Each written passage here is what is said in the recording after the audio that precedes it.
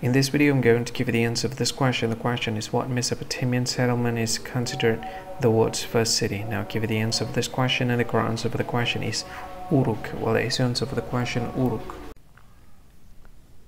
Hi, thank you so much for watching this video.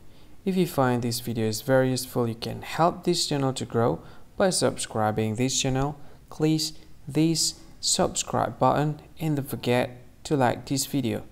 And if you find this video is not really good, or you don't really like this video, or you kind of feel that it's a little bit offensive or something like that, you can click this one, dislike button. You can do that anyway.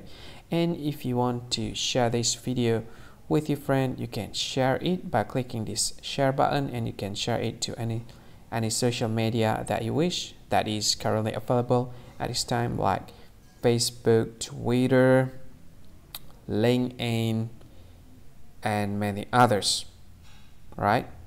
And if you want to add this video to your playlist, you can click this one. You can watch this video later, and you can find more options by clicking these three dots. And yeah, don't forget to subscribe. I think that's all of it. Thank you so much for watching this video, and see you again in another video. Bye bye. See you again.